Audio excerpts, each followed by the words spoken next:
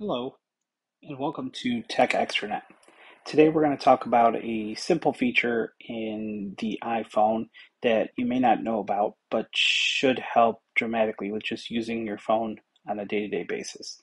It pretty much involves putting your thumb somewhere here in the middle. It really could be like any side here as long as you're not really tapping an icon. So we're going to just, kind of pull down from the top. And then there you go, you get a search.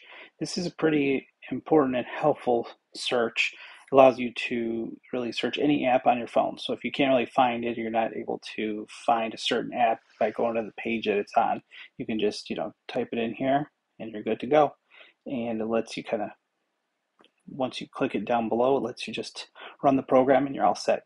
And normally you can just do this really anytime.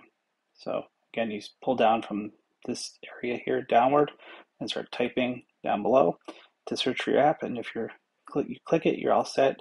Or if you just hit cancel, you'll go back to the home screen. It's as simple as that. Please don't forget to subscribe and like the video.